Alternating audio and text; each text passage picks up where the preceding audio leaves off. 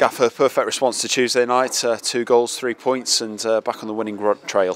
Yeah, a fantastic response from the players. Really pleased for them to get 2 good goals, and a clean sheet is a great response from them. But I don't think the response would have been ever in doubt from them because of the honesty and the hard work that they've got within the camp.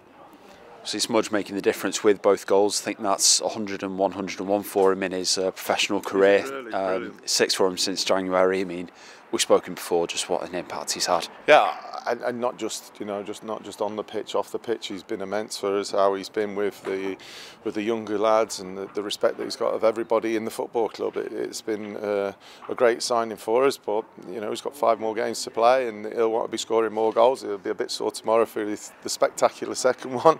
But he's been immense. First off, for Luke Bolton, were you happy with his shift?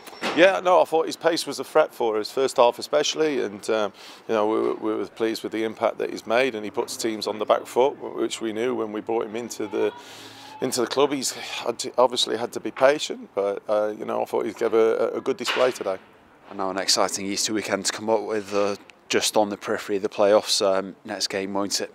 Yeah, very much so. You'll want to try and get more out of me, but we can't. You can't look any further forward than the next game, and we've got to recover and have a good week in training and get ready for, like you say, 2 games in quick succession. And but we've got to go 1 game at a time.